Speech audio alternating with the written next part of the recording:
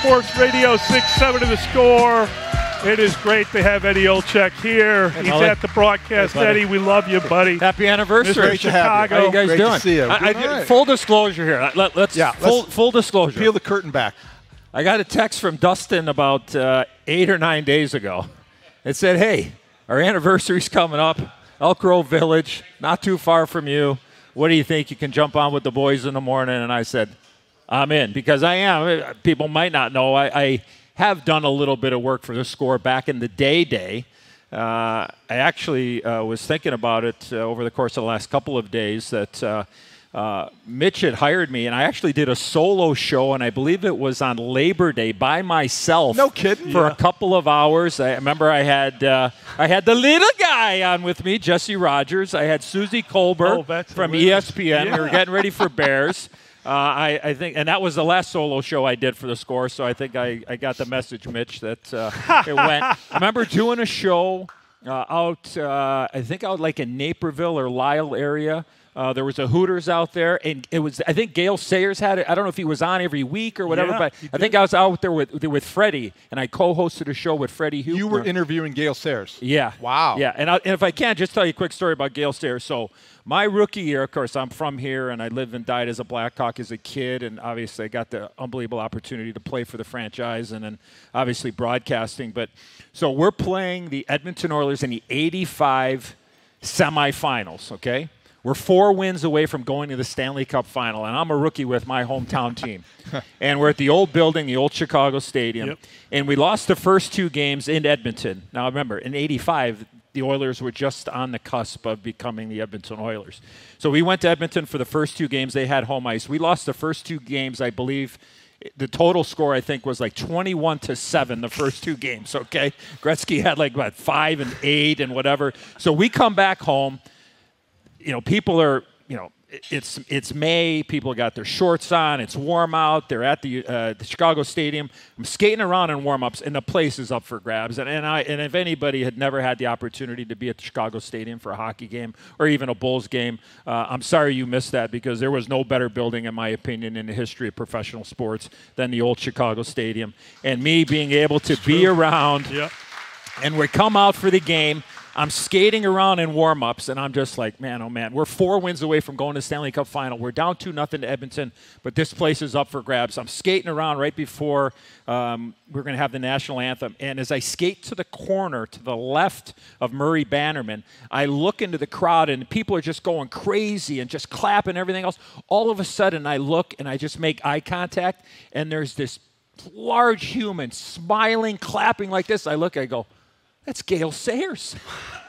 Sitting 3 rows from the ice, I'm like, this is an important game. That's great. Yeah. The Kansas Comet. The Kansas Comet is at the game. So look at you guys have done an amazing job. This station has done an amazing job for all the franchises, and you guys certainly lead the crew here at the Score. So I have a relationship here with the family here at the Score, and really enjoyed it. And it was great to see Tommy and Chuck. And I used to listen to Chuck all the time, because I lived and died sports as a young kid in our town. And,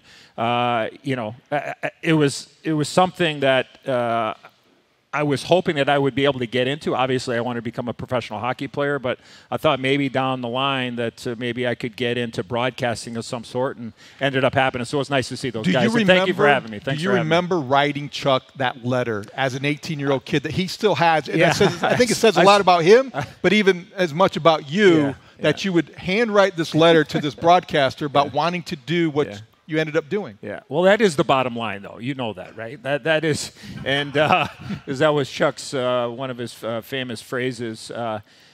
I just always enjoyed, listening to people and learning and trying to, be a part of that business someday, and I just happened to be able to do both, play professional hockey and then obviously get into the business. So great to see that. My printing wasn't very good back then. I could see that at Brother Rice High School back on this. And I also sent him a picture too. Mitch showed it to me. Chuck did as well. So brings back a lot of memories. And but thank you very much for having me today. I appreciate it. Did you always know when you were playing that you were going to be a broadcaster when you were done? Did you ever view your life in that fashion?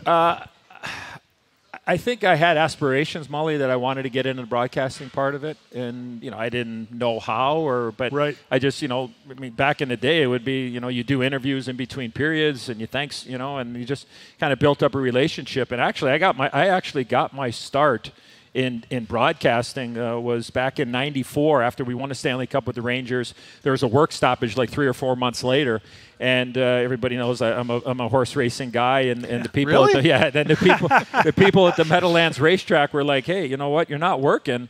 Why don't you come to the track? You can be our in-house handicapper on TV at the track, and we'll give you $800 a show. And I'm like, holy cow, they're going to pay me to come to the track? What a scam this is. Because all they knew, it'd be like, all right, Mully, where's my 800? Okay, David, you're the guy. Okay, give me my betting, give me my wager, and give me my tickets. So that was my introduction to television and broadcasting was the year we had the work stoppage in the NHL. I did horse racing, and then push it some 25 years later, fast forward, I got the gig with NBC and now being a part of their Triple Crown coverage. And before that, obviously, you go to back home to Chicago, Blackhawks 2006. And Eddie, that's where you have been and you established yourself as what I referred to yesterday, best analyst in town, one of the best in America, regardless of the sport. And it's been a whirlwind couple days, I'm sure, for you, having gotten the news on Monday, having the news break that you and the Blackhawks are going to part company, could not come to an agreement. How difficult has the last 48 hours been for you, and how would you describe what happened? Well, thank you, first off.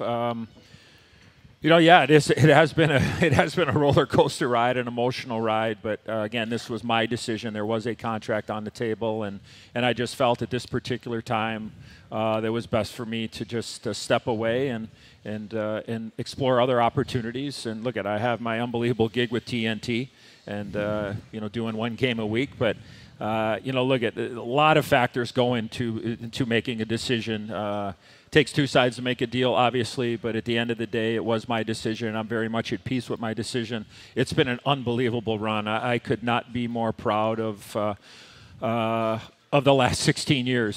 Sitting next to the great Pat Foley for 14 of those, seeing this franchise really come from nowhere, and. That's the leadership of the late Mr. Wirtz, Bill Wirtz, and then obviously now with Rocky and now Danny, being front and center for the Blackhawks, and it's just been it was a dream come true. It really was, and it was a real hard conversation to have with Rocky on Monday. It was a very difficult and hard conversation to have with Danny and also Jamie Faulkner, but I just feel like right now it's the best thing for me. So I just want to thank the incredible Blackhawk fans for supporting me through some of my most difficult times, especially. It's hard to believe, but I'm going on 5 years since I was diagnosed with stage 3 colon cancer, and knock on wood, I'm clean and clear, and that's what I'm planning. You look great. Yeah, thank you do. Thanks. Yeah, Thanks. you look great. Thanks. Yep. But it just, lots of factors go into making a decision like this, and certainly my family was a big part of this, and some of my closest friends and people in my life. But at the end of the day, I would never change anything that's happened to me representing this franchise. I will always feel I'm a part of the franchise. I will die a Blackhawk, and I'm just very thankful for getting a chance to work for Rocky and for Danny and seeing and developing those relationships with the players. I mean, some of the hardest conversations have been, and trust me, Rocky and Danny in particular, those were very difficult and very emotional. But having the conversations with the training staff of this team, the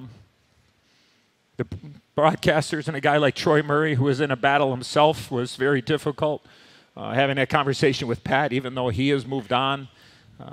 The players, in particular, Kaner, and some guys that have moved on and retired or playing in other areas, to give them the heads up. So many emotions, but I am very much at peace with my decision, and I'm just very grateful for having that opportunity to represent this franchise as long as I have.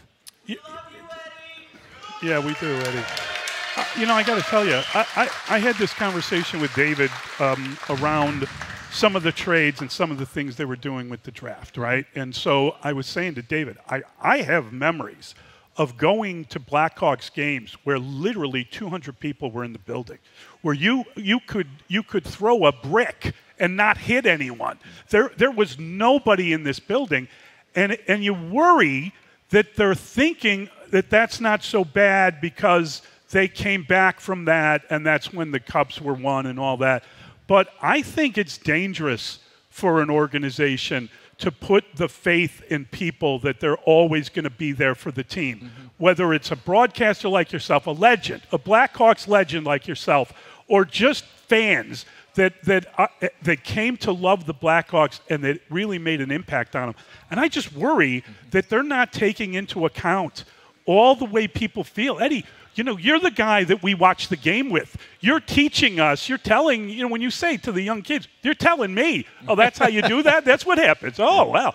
There's so much information and content that you give to people watching the sport, and it's just wrong that it isn't being appreciated in the fashion in which they need to. Well, thank you, and I would hope that, and that's what we tried to do, was to entertain, and obviously with the great Pat Foley is like, regardless of the outcome, we hope you enjoyed the broadcast, and we tried to entertain and laugh a little bit and watch great Blackhawk fans enjoy their soft serve ice cream every once in a while, and teach the game and not talk down to the educated fan, but then also knowing that there might be somebody that turns on the game for the first time and needs to understand what is going on. As far as what is going on right now, I will correct myself. This should have happened a couple of years ago.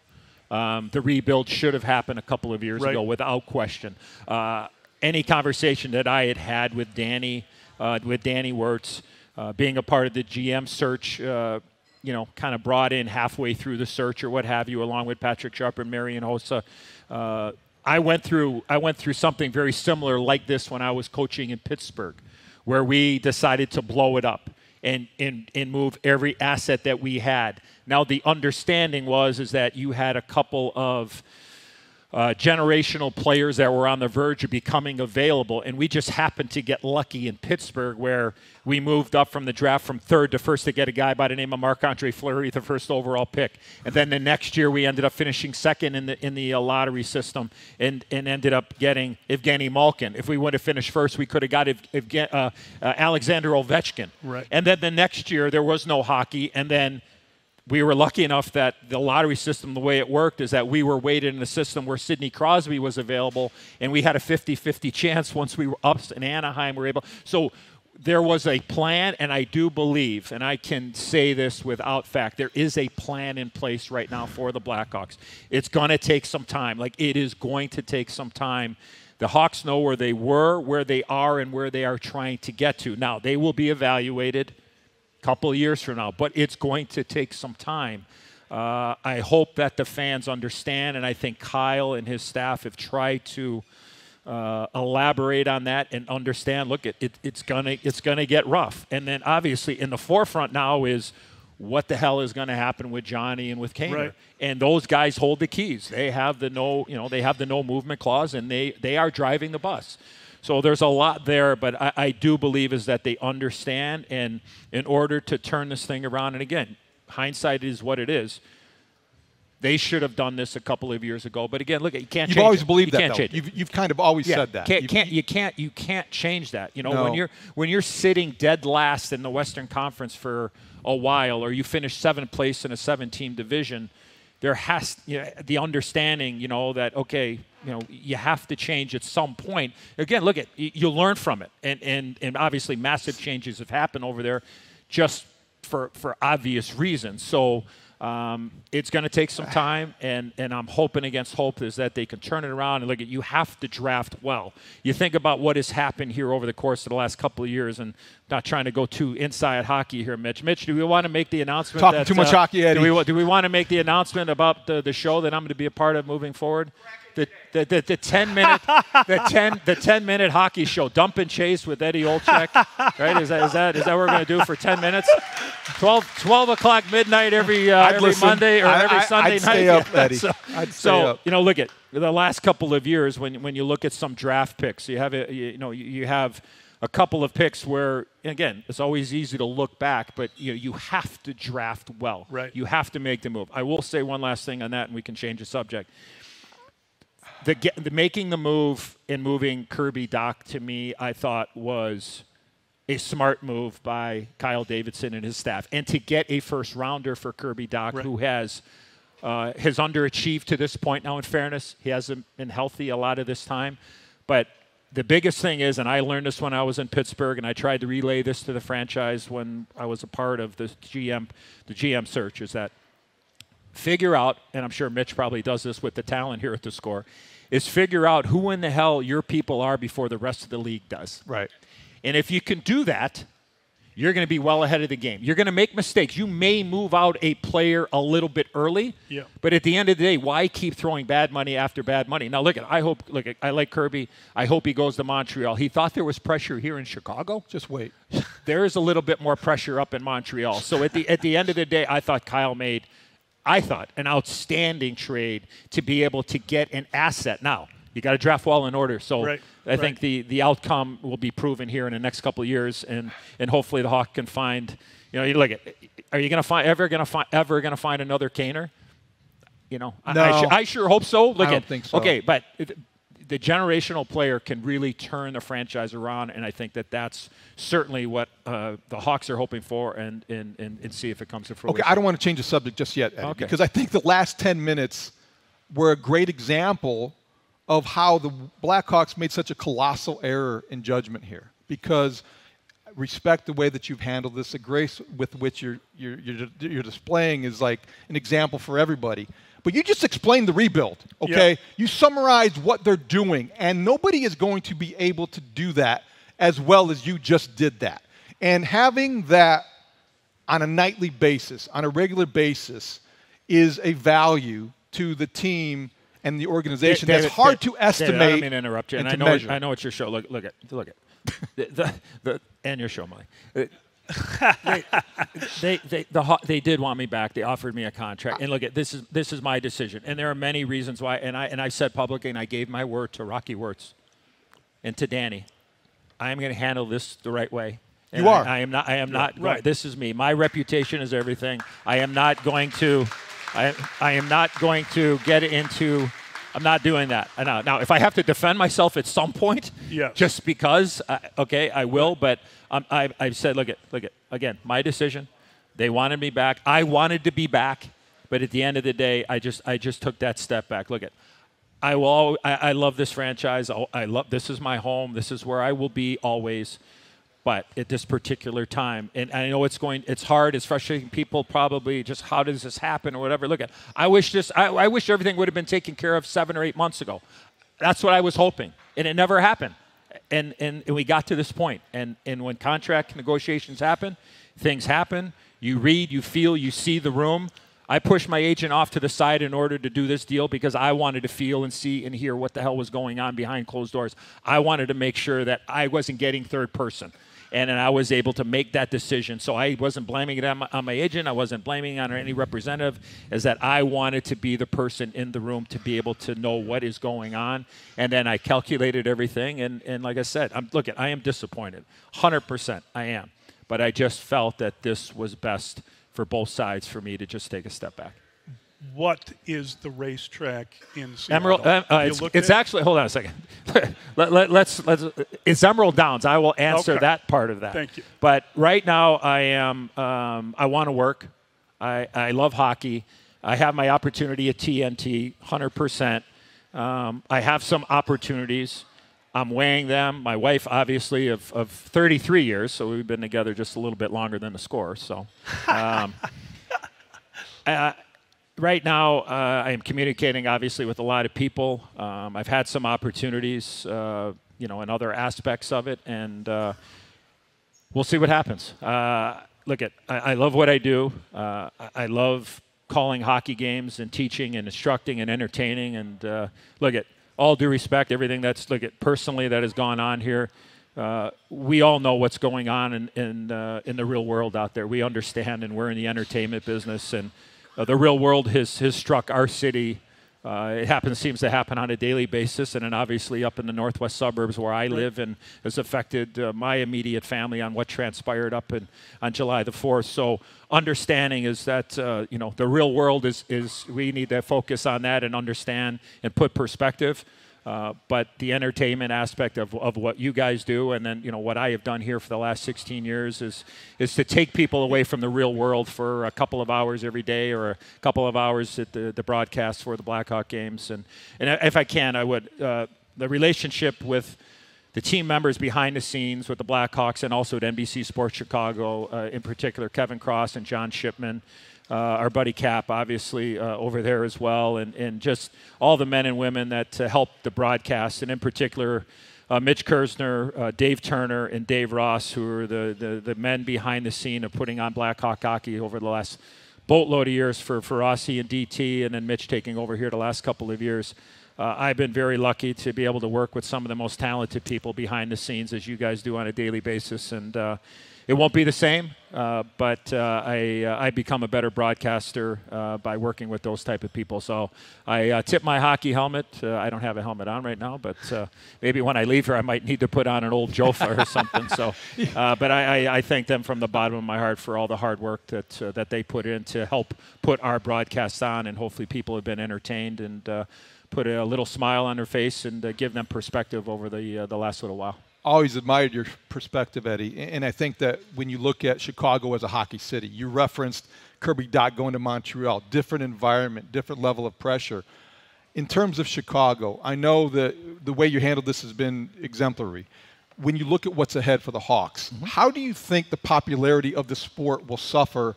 Or are the Hawk fans are a small but loyal base, but it's small. Well, and will it get? How much smaller will it get because of the struggles ahead? Well, I would disagree with you as far as the small part. I think there is a boatload of Blackhawk fans. Now, if you're saying comparing them to Bears, I heard you guys talking earlier. Bear City. We understand that. It's all perspective. Look, if you have entertaining and an entertaining product, people will come. People will come and they will watch. Look at wins or losses. You want to see an effort. Look, you want to win all the time. Look at winning cures all. Ratings were down the last couple of years. Sure, you want to blame the broadcasters? Go ahead. Teams winning, unbelievable numbers. Broadcasters, we weren't blamed. so those type of things are going to happen. And look, I was a fan. I think we have the best fans in the world, and I hope they understand, and I believe, and in my conversations with Kyle Davidson, the understanding of being out there and talking to the fans. Like I said, I lived it in Pittsburgh. I was the coach, but I was our spokesperson, and that's one of the reasons I got the job, is because I could relate to the fans and be able to just give them enough. Like, not going to give them everything. That's just the reality of it. But just give them enough to understand and share with them and give them a little bit of insight on what we're trying to get accomplished. And I know I know that's an important emphasis from the organization to Kyle, and obviously with Luke Richardson, with my pal Lukey, and I enjoyed your guys' interview with them there a little while, and that was a hard conversation when I let Luke know that I wasn't going to be with him and Steph this year, his wife Stephanie, and but I think that's going to be really important to be able to relay that message and look at sell the brand, right? Sell the game. And understand, it's going to get rough. Like, there's going to be some rough patches. So that is going to be very, very important. But I think Blackhawk fans, I know there's a lot of frustration. I understand that, and I respect that. And, you're fans, and you can do and say what you please. But at the end of the day is that there is a plan, and hopefully this will pan out for everybody involved. So let's just talk about you. Let's not talk about the Blackhawks. Is there a plan? What you do well, and what you want to do. Mm-hmm. Are you comfortable moving forward that you have a plan in place that will resolve whatever, even if this was your decision and you didn't like this was happening, do you know what's going to happen in the future? I don't know what's going to happen in the future. I don't. I know that the NHL schedule is coming out soon, so then I will know. Then I will know. But all I know is I got I better not say what I'm doing on Friday because my son might get a little upset. But anyway, so then I got a family trip coming, and I'm going to Saratoga for NBC for the Whitney. Yeah. Shocking. And then the following weekend I'm the keynote speaker at the Jockey Club Hall of Fame induction at Saratoga. So I'm going back that following weekend. Wow. So I got a free weekend at Saratoga, and then just kind of get ready for training camps around the league. So that's really what's on the docket for me. And I love hockey. This is my life, and I will be involved in it, whether it's on another level or I will just continue to be on a national level. And this will be my home. And for the time being, right now, we're just going to kind of explore other opportunities. Thanks for coming out. Hey, yeah, thank you. Thank you very much. You're the best, man. Love you guys. Thanks for having me. I appreciate it. People love you. Thanks, everybody. Thank you. Rightfully so. Eddie Olczyk. You're listening to The Score. We are here in Elk Grove Village, 30th anniversary of The Score. We'll be right back.